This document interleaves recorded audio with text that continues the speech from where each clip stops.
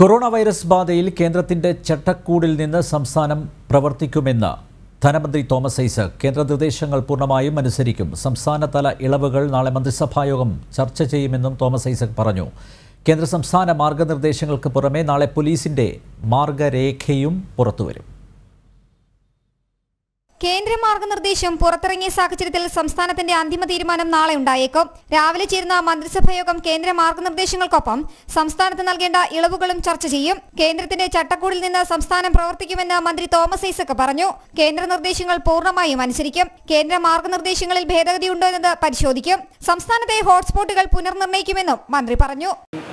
നാളെ നമ്മൾ കേരളത്തിലെ ഹോട്ട്സ്പോട്ടുകൾ ഏതൊക്കെയാണ്, അവിടെയൊക്കെ എന്തെല്ലാം കൂടുതൽ കർശനമായ നിയന്ത്രണങ്ങൾ ഉണ്ടാവും എന്നുള്ള നാളത്തെ ക്യാബിനറ്റിന് ശേഷം.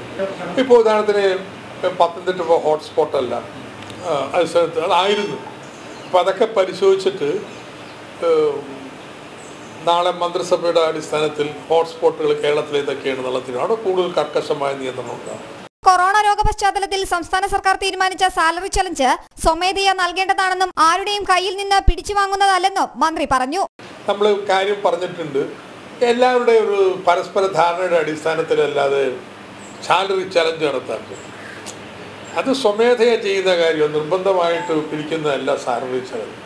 രോഗവ്യാപന തോത് കുറഞ്ഞ കേരളത്തിൽ 20-ന് ശേഷം ചില മേഖലകളിൽ ഇളവുകൾ കൊണ്ടുവരാമെന്നതും സംസ്ഥാനം ആലോചിക്കുന്നുണ്ട്. എന്നാൽ ഒറ്റയടിക്ക് എല്ലാം തുറന്നുകൊടുത്താൽ തിരിച്ചടിയാകുമെന്നാണ് സംസ്ഥാനത്തിന്റെ വിലയിരുത്തൽ. അതേസമയം മന്ത്രിസഭാ യോഗ തീരുമാനം വന്ന ശേഷം പരിശോധനകൾ കർശനമാക്കുന്നതിൽ പോലീസിന്റെ മാർഗരേഖ നാളെ പുറത്തിറക്കും. ലോക്ഡൌൺ നീട്ടിയ സാഹചര്യത്തിൽ കൂടുതൽ പ്രദേശങ്ങളിൽ പോലീസ് പരിശോധനയും ശക്തമാക്കിയിരിക്കുകയാണ്. ജനം, തിരുവനന്തപുരം.